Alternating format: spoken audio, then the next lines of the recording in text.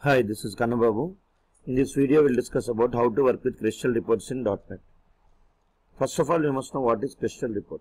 CrystalReport is a business intelligence application used to design and generate reports from a wide range of data sources. Generally, if you want to display the report, if you want to generate a report from different types of data sources, mostly the tool that we use is CrystalReports. So in order to work with CrystalReports, first of all, we need to download the CrystalReport software from sap.com, because CrystalReport support is directly not available for Visual Studio Editor, that is from 2010 onwards. CrystalReport is by default integrated with .NET versions like Visual Studio 2003, 2005 and 2008. If you want to work with CrystalReports in Visual Studio 10 and latest versions like 13 or 15, definitely we need to download the CrystalReports from sap.com. So here I already downloaded the CrystalReports for VS 2013. Just click on setup and you can click on S button and you can easily install. Just next button and finish button. Is it clear? As I already installed, it is asking me to remove. I hope you understood. Now once when you install CrystalReports, now I want to work with let us see how to work with CrystalReports in our Visual Studio Editor. So initially I will open my Visual Studio 2010. Here I will go to the new project. There I will try to select some Windows Forms application. I want to use my CrystalReports in Windows Forms, and here I will try to do some demo report. The name of the project I will do. And here initially you can go to the Solution Explorer, and within your Solution Explorer you can select the application name, right click, add new item, and here you can see select the reporting, and here you can see CrystalReports. As I installed CrystalReports, you can automatically, the CrystalReports template is available within your editor, right? And just the name, you can give some name. I am giving the name as sample report.rpt.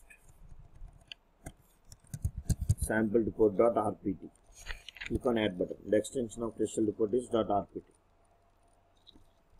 Right, so CrystalReports is automatically added within your solution.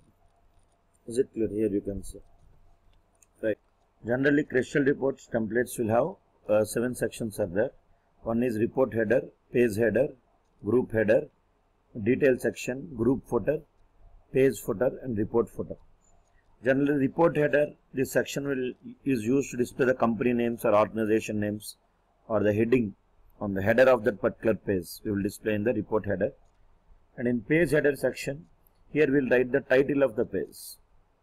Group header section, generally this section is used to give the information about that particular group. Detail section, this section is used to display the actual information which you want to display to the user about this particular report. Next, group footer, it will have the summary of the group. Page footer, it will have the summary of the page and the page numbers and everything you can display in the page footer. Report footer, it will have the summary of the generating reports. Is it clear? Anyway, we will practically check this one. Generally in .NET, we can develop 3 types of reports here. One is standard report, other one is cross tab report, other one is mail label report. And here we can generate the CrystalReports either in Windows Forms application or in web application, right? Initially, let us see how to generate the report in web application, that is ASP.NET web application. First of all, I will try to open my Visual Studio Editor, go to new project. There I will try to select web, ASP.NET empty web application, and here something like sample report. I will give some name, sample report in web. Click on OK. Is it clear? Initially, I want to create one table in my database. So here I will connect. I will open my SQL Server database. There you can say, I will give the server name Kanna, password I will give ABC. Just click on connect. Is it clear? So here I have a lot of databases, but anyway, I will create one more database. Right click on the database, new database. The name of the database I will give as sample DB. Just click on OK. My database is ready. In this database, I will create one table, new table. Here I will create one table with columns, something like employee number, and data type I'll give as int, and here I'll give employee name, data type I'll give as varchar, and here I'll give salary, data type I'll give as money. Is it clear? That's it. And I want to apply primary key for employee number. Right click, set primary key. And if you want, you can give address, data type I'll give varchar. Is it clear? Now once you save the table, the name of the table I'll give as employee. Just you open the tables, there you can see, right click on the employee, edit top 200 rows. My table is ready. Is it clear? So I want to insert some records in the table. So here I inserted some records in my table. Right? Now here you can open your Visual Studio Editor, and within your Visual Studio Editor, here you can go to the Solution Explorer, as we added what? Empty ASP.NET web application. And here right click on your project name. There you can find add new item. Add new item. There you can select data. Right, first of all I am adding one data set here, because CrystalReports is generally used to generate the reports from different types of data sources. Data source means the place where the data is located. It may be data set, or it may be database, or it may be any location where the data is stored temporarily. Anything is called as data set. So the name of the data set I'll give as something like, I'll give the name as emp dataset.xst. Is it clear? The extension is .xst, right? And here just I'll click on add button. So a file is added within your Solution Explorer with extension .xst. Here XSD means XML schema definition. This is an XML file. So here, right, within this I want to right click on the design. There you can see add. I want to add the data table. Actually data set is nothing but temporary database. In data set the data will be stored in the form of tables. So I want to create one new data table within my data set. So right click, add data table. Is it clear? And here you can see within the data table, here you can see I can add the columns. So right click on the data table, add column. Here you can mention the column name. Some column name I will give as the same column names that are available in my table, emp number. Is it clear?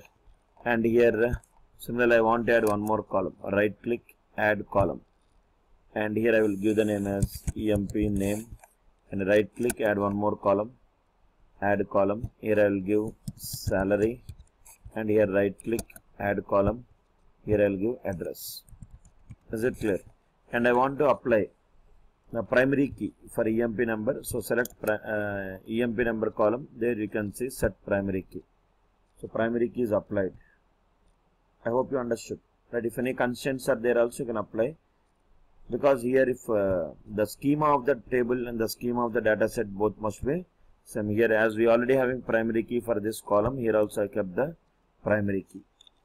Hope you understood. So here you select each column, go to where? Properties. There you can change the data type of the column. The data type of the emp number is int. So select system.int32. These all are CTS data type names. Select emp name column. Right click, go to properties. The data type is string. Select salary. Right click, go to properties. The data type is system.double. So select the data type name as system.double. And address, the data type is same, system.string. Hope you understood. So we need to set the data types for all the columns. Is it clear? Next we need to add the CrystalReport template to the Solution Explorer. So here right click on the project, add new item, and there you can select reporting. There I will give the name as CrystalReports, and I will change the name as emp report, empreport.rpt. Just click on add button.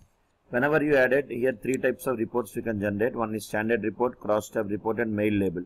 I want to work with standard report. So select the standard report, click on OK. And here you can go to the project data.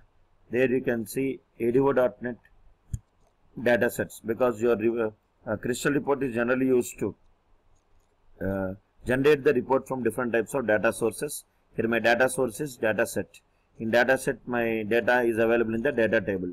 So I will try to select and click on what? This OK button. And within this process here I will just click on finish button. I added the report. So whenever you added the report here, you can see different types of sections that are available. First one is report header, second one is page header, third one is details header, other one is report footer, the other one is page footer. Is it clear? And here you can see the page numbers, right? So here we can decorate this report. So first of all, you can go to right click on the design. You can view the field explorer. Here you can see this is your field explorer, and within the field explorer you expand what?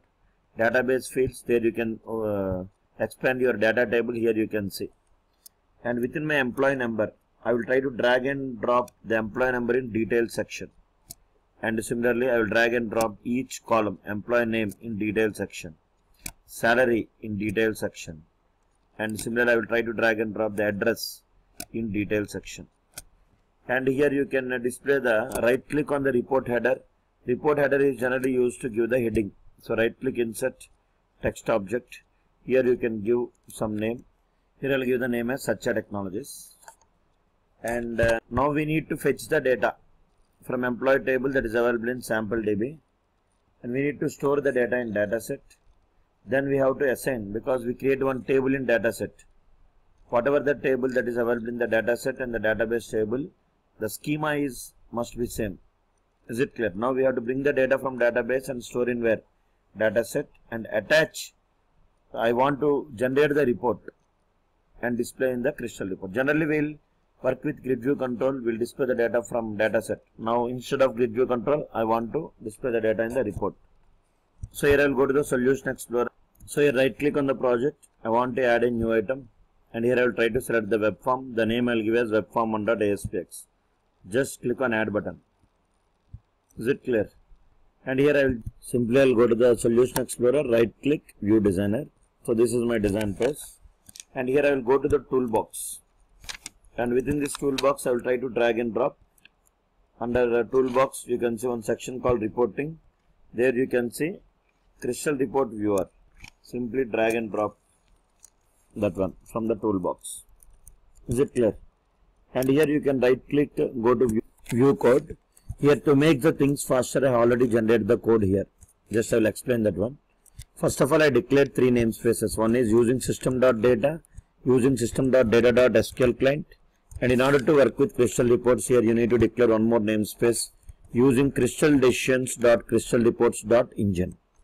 So initially what we are happening means, generally if you consider in our database name is sample DB. In the database we have one table called employee.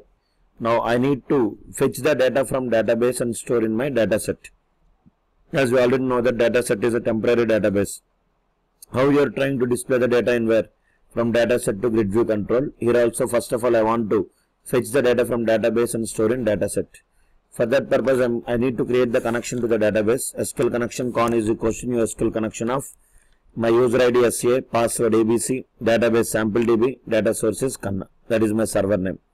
Now I want to pass the query. SQL data adapter DA is equals to new SQL data adapter of select star from employee. So what is the meaning of that? We are trying to fetch the data from employee table, and then we are creating an object for a dataset and store the result of the query in where?